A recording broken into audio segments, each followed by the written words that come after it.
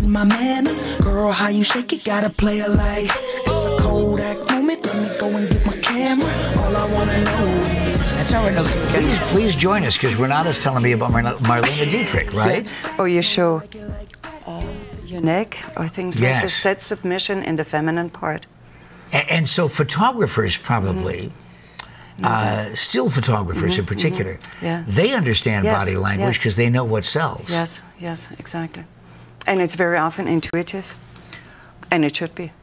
When you're talking about body language, what about emotion? What kind of communication is conveyed emotionally through body language? Fear, humor, honesty? Sadness, anger. What about those things? Being attracted. All that you see in facial expressions. You can tell. You can also tell on the rest of the body. Don't just judge one part of the body, just a face or just a look or so. Make sure you judge the rest of the body as well. Because maybe with my eyes and my face, I say, I really like you, which is definitely not serious. But maybe you think I meant it, yet if you know body language, you can tell that was fake. So you want to really know a little bit more about it, watch the rest. Is the rest saying I like you, or is it not? Women seem to be better at this than men. Yes. Is it just because they take a little bit more time? In a cocktail lounge, let's not say a bar, but in a cocktail lounge, where a lot of young single men and women congregate to meet one another, and they're checking everybody out, right? It seems that women do a little more checking than guys. The guy spots somebody over here. Wow, what a looker. That's it. Boom. I'm in with a really stupid line. Women, I think, have a lot more intuition to observe body language. I think so, definitely. It has also been researched, yes, with MRIs, that women are a lot more intuitive.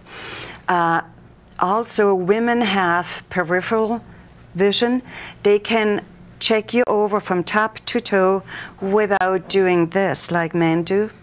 Men have tunnel vision, so they literally have to look into your eyes and then go down and back up, which... We sometimes will linger in various areas, right? No. But now, women are at least... I can't say accused because that sounds negatively, but they are described as butt lookers. That women, whereas guys are looking at breasts and they're looking at some of the other interesting parts, that women generally are taking a look at how tight a guy's rear end is. Is that true? That's true, yes. Well, why? What does that mean? I think it's attractive to see a man with a nice round little behind. Derrière. Tush is cute. Derrière. See, there again. There again. We say butt and the French say derrière, you know. It's a whole different culture. Women can study body language and use it themselves to be attractive, right? Yes, actually body language, there are some things you can learn in using, but normally body language is something you do automatically.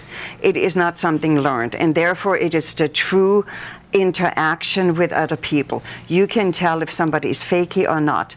So the learned body language is not the real body language. If somebody really tries to be sexy or feminine or something like this, then you can tell. But if it's the true body language, then you really know the feelings behind. Is the person honest? Does the person want to meet the other person, or does she just pretend she wants to meet him and then turn around and say, oh, gee. We've got a couple of minutes left. So give us a lesson on the do's and don'ts. Even if it isn't a matter of learning somebody else's body language and trying to apply it to themselves. Tell us some of the do's, the things that work, the things that you can concentrate on, and some of the don't ever do this if you want to meet anybody. Yeah. Well, I would say the do's are if you want to meet somebody, like you said, in a lounge. We're in the lounge. In the lounge, yes. So maybe you have an eye contact, which is a little prolonged. Maybe you move your shoulders a little forward. Maybe you put out your legs in a sexy way. If you have shoes on, which with no heel, you usually flip the shoe up and down. That is very sexy. Oh, the heel flipping is a sign. Yes, the heel. All of a sudden? Absolutely. Yeah. I gotta wear more loafers. Yeah. And you show your wrist. If you're a woman, you show your wrist a little more.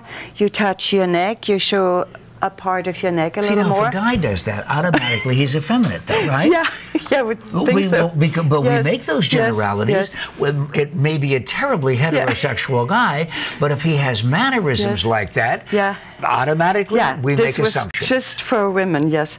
Men usually put their chest out more, stand up more erect, walk a little more masculine, have a bigger stance, make themselves a little bigger. Women make themselves What are the a little don't-dos?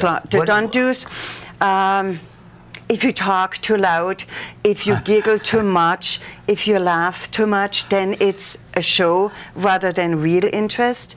And men or somebody would sense that.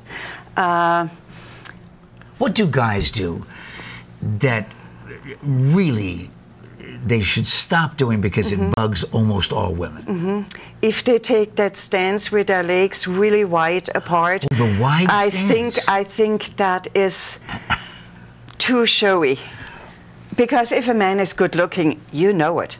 And you see it. You don't need that extra little demonstration. Funny, you just know it. I just saw an album cover, a CD cover of a rock and roll group, and it's a very virile, masculine rock and roll group. And the guy in front, the lead singer, his legs are like this. He looks like a V, inverted. Exactly. And see, now, if I run into him, I'm going to say, You'll fake, tell him. phony guy. Because Renate said so. There you go. Which Renate? Renate Mousseux. This is the Pat McMahon Show.